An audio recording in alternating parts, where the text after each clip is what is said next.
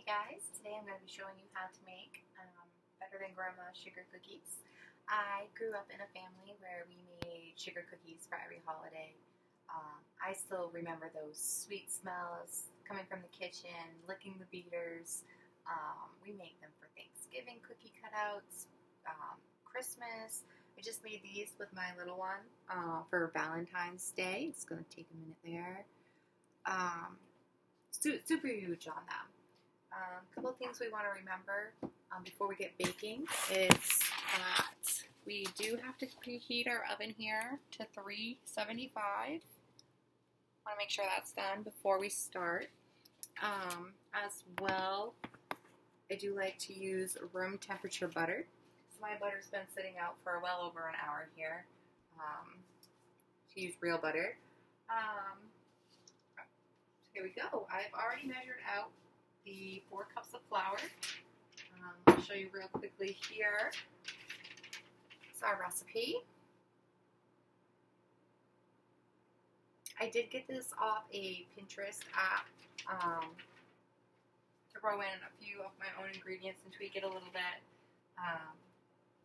So the next thing we want to do, we're going to start with all of our dry ingredients. For the most part here. So we're going to add a teaspoon of baking powder.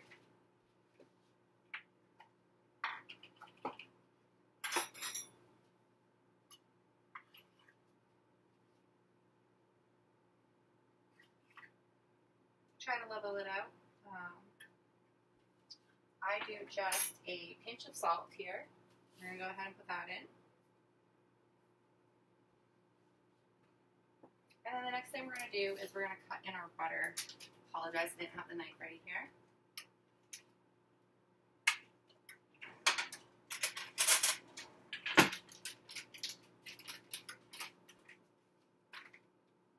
I like to cut the butter into chunks. This makes it easier for cutting it all in there. I don't have a pastry blender, which is recommended. I just use a fork. Go ahead and cut this in here.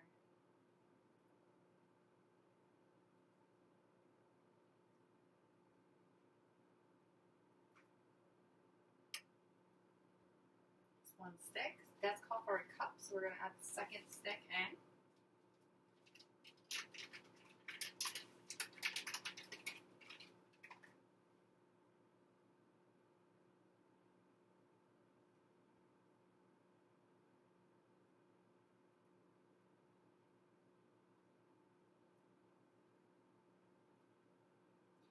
And like I said, I'm just going to use my fork and kind of blend it in together here in this bowl.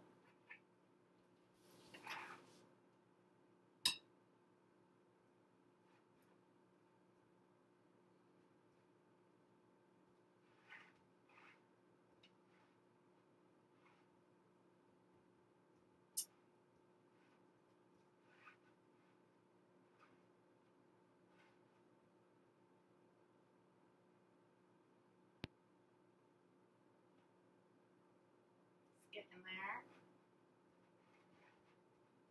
I feel that room temperature butter makes a huge difference, not only in how the cookies come out, but how much easier it is to blend it into the flour here.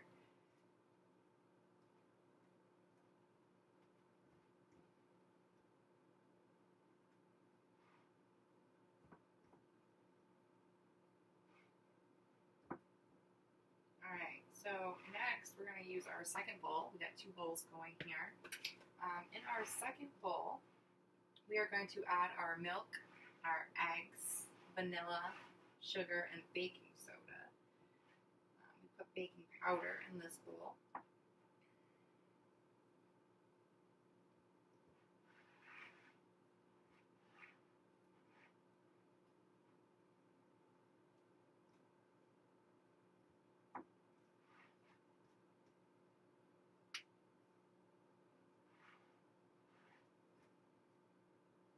So I have already measured out the 1.5 cups of sugar. We're going to go ahead and add that. And then it's about a cup of milk. I use whole milk.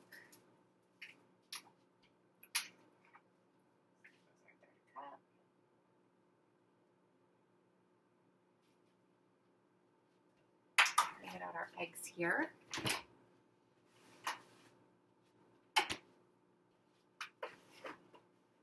It doesn't matter if they are white or brown eggs, but I do recommend that they be 2 large eggs.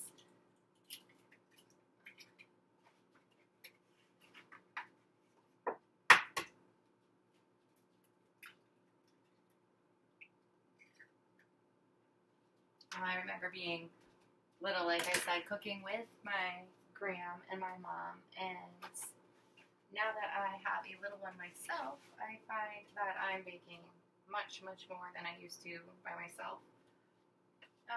Normally he would be out here helping us, but it is later. We have been trying to fix our furnace for the past 3 nights, so he's getting some sleep. So we put our sugar, we put our eggs, put our milk. We're going to do some vanilla. It does call for a teaspoon. I don't mind a little extra vanilla personally. Just going to overfill the cup. And then baking soda. And it is 1 teaspoon of baking soda. I got a half here, so we'll put 2 of those in.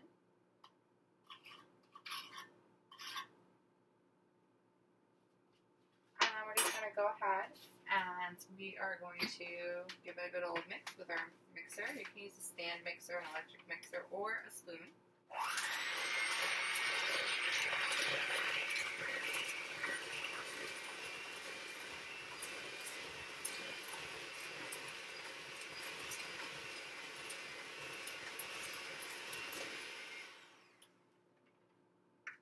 Simple here, we're going to dump our wet ingredients into our dry ingredients.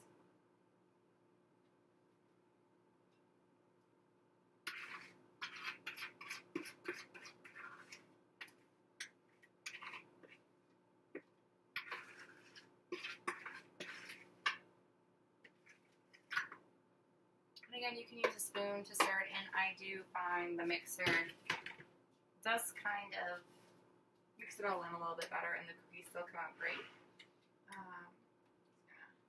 Swirl this around here so we don't have flour going all over the place.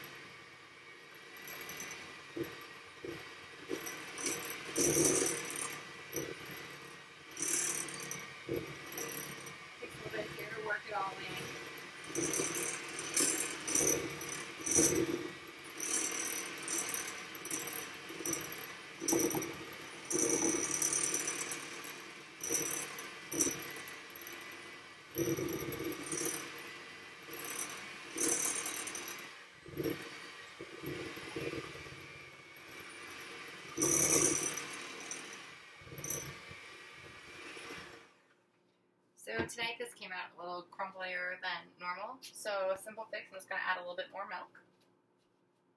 Not a lot, just a little bit to kind of bind it all together. I'm going to give it another go here and see what we have.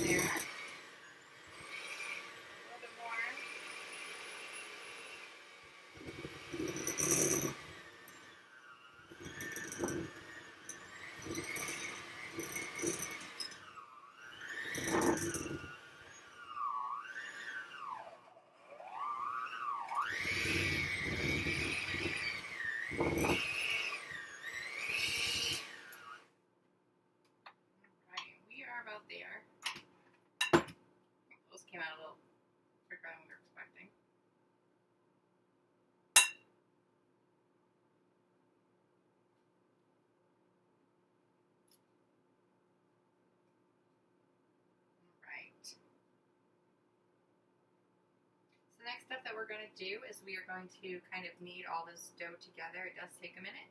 I'm going to give you this brief pause here real quick.